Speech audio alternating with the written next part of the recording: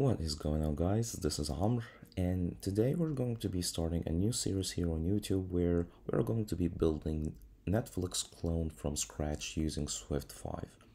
As you can see here, the clone that we're going to be building is the exact same replica of the Netflix application. As you can see here, there's a bunch of list of trending movies, trending TVs, popular movies and upcoming movies, and one of my favorites of all time that's top rated, where you can see here The Shawshank Redemption and The Godfather.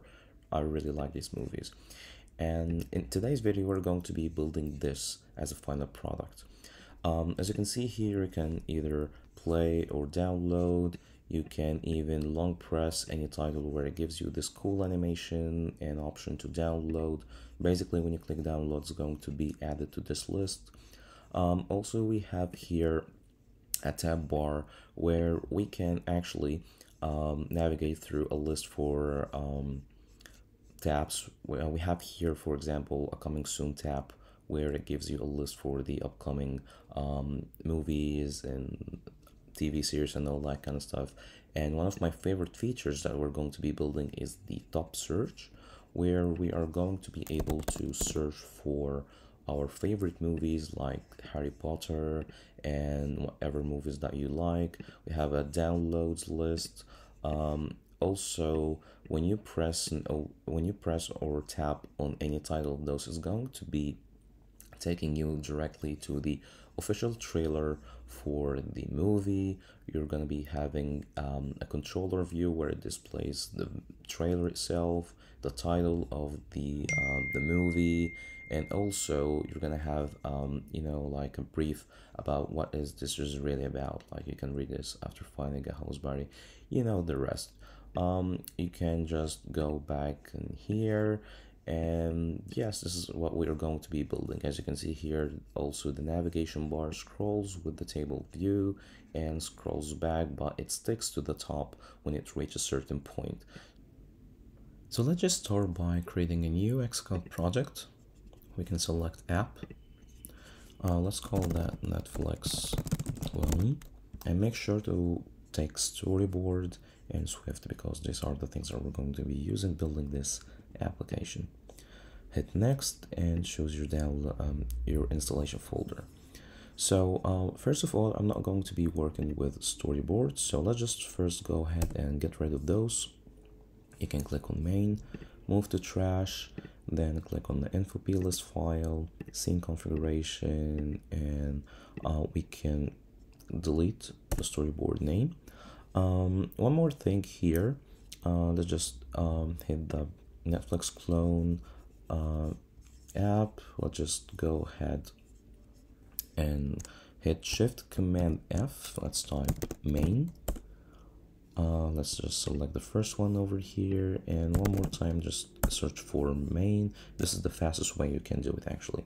So over here you can see UIKit main storyboard. We can delete that as well, and right now 100% we got rid of the storyboards. So right now, let's just go ahead to our scene delegate file. Let's just configure that so that we can work without these storyboards. We're going to be renaming this to window scene. Okay, and then using this variable over here, the window, we're going to be assigning new window for our application to be running on. So let's just go ahead and type window is equals to UI window. Initialize that with a frame. We can see here, you can say window scene dot coordinate space dot bounds. Next thing you need to write is window dot window scene is window scene. The third thing is window dot root view controller is going to be our view controller over here. So let's just make a new instance of that.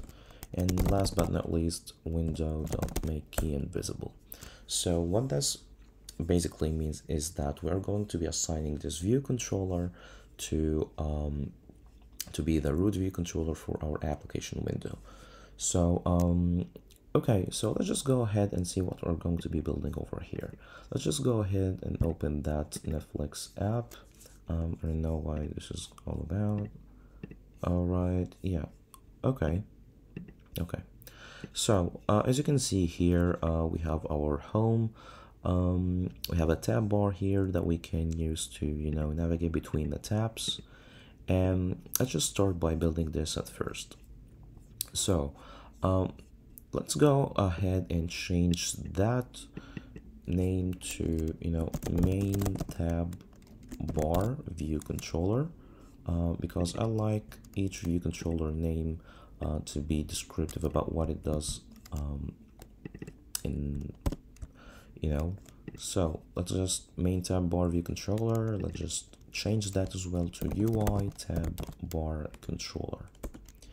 And here we are going to be making this as the starting point for our application. So let's just change that one more time. Let's just go ahead to our main tab bar. Let's just make sure everything is working just fine. System yellow.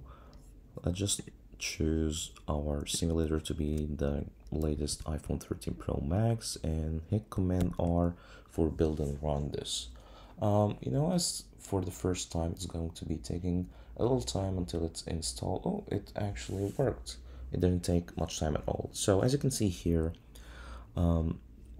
we've changed the view background color of the main tab bar to system yellow, and over here you can see it's a little bit dimmed because this is actually our tab bar that we're going to be using. Okay, so we have all of this. Let's just create here a folder. Let's call that controllers. Oh no, something's not right. Okay, controllers, and let's create a new file over here. We're going to select CocoaTouch class, UI view controller. Let's just call that home. Press create. Delete all of that. We're not going to be needing that. And let's just background color red. Let's create another one here. CocoaTouch, the same thing, search, or I believe it's going to be upcoming, view controller. Okay, hit create, delete all of that. Let's just select another color for it. View background color is going to be green. Let's just create the third one, which we have here. I believe it's search, view controller. Okay, let's do the same thing. Basically, development is all about making the same pattern over and over again. So view the background color, let's just give it pink, system pink. Okay, and last but not least, one more CocoaTouch class, which is going to be downloads. Let's give it a new color as well, so that we can identify it once we press on it. So let's give that I don't know what blue. Okay, so we have here our main tab bar that is going to be having 4 tabs to press on. So let's just initialize that. So let vc1 is equal to UI navigation controller, root view controller is going to be home, and okay, vc2 equal UI navigation controller, root, upcoming, one more time, v3 equals to UI navigation controller. Okay, search, let vc4 is equal to UI navigation controller. Okay, and if you ask me why the hell we added those controllers to a UI navigation controller, okay, basically as you can see here, let's just go ahead to the application that we're going to be building. Here's a navigation controller, and once we click on any of those, it's going to take you to another a controller that's going to be pushed on the current one. So basically this is why we are adding each one of those to its own navigation controller. Let's go back to here.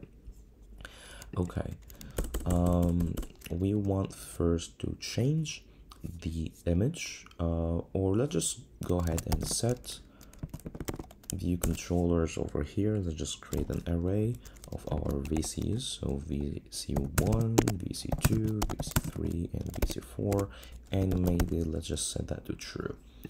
Okay, let's just go ahead and build and run this, and let's see what we've got. All right, I can see here that we've already showing our first VC. Let's just press over here, and as you can see immediately, we can change between the tab bars over there. So why don't we add an image for each one of those so that we can easily identify those. We're going to be using SF Symbols. It's a tool available on the Apple website. As you can see here, we can search, for example, for house.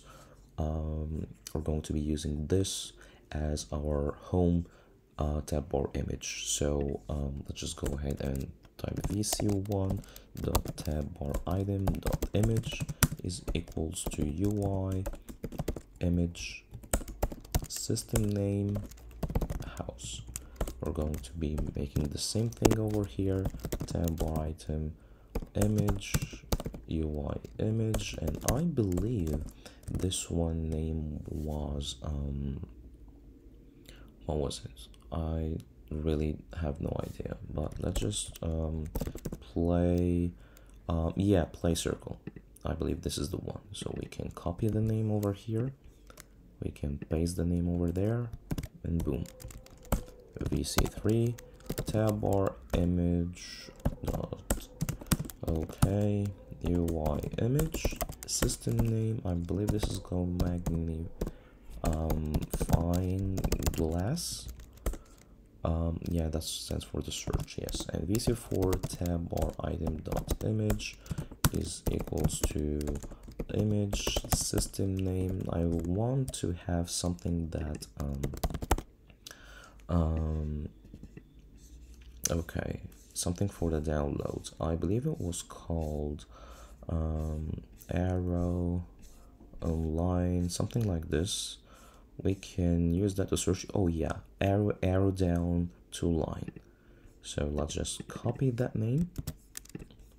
Let's add that name over here, and boom, that's it. Let's just build and run this, and it's easy as this. Like, yes, it's really simple, as you can see here. Also we can write vc1.tabBarItem.tint color, I believe. I don't believe it's the one. vc1.title home, vc2.title coming, vc3.title search. I believe it's stop search. Let's just make sure that we're naming that correctly. Okay. Home, coming soon, top searches, and downloads. Okay. Home, coming soon, top searches, make that capital, and vc4 title downloads. Let's just write that correctly. Boom, build and run, and yes, we have all of this over here. I believe one last thing that we need to do is just let's just set that to system background. Now I want to actually set the system background for all of the controllers over here, because you know those colors are gonna make me blind somewhere. Okay, let's just go ahead and build and run that one more time. What do we have here? Okay, we have our tab bars successfully made. I believe that we just need to change the tint color for each and every one of those. Let's just go ahead in the main. Okay, tab bar dot tint color dot label. I believe that's the one. I'm really sorry. Yes, and let's just go ahead and try that with the dark mode and the light mode, and as you can see here, it's all working. So that's it for today's video. In the next video, we're going to be starting working in the home view controller. We're going to be setting our table view so that it can look something like this. As you can see here, just let me give you a brief because this video is getting too long. Here's a table view. That's the header for the table view, and each cell for the table view is going to be a collection view itself, where we can use to horizontally scroll through our movies. And as you can see here, it's really efficient because it doesn't load the whole list at once. It only does that when you reach the end like this. So yes, and not all the table view cells load at once. So yeah, it's pretty much efficient. So if you like this video, please consider subscribing to my channel, hit like, and please activate this ring button. And yeah, I'll catch you guys in the next video. Peace out.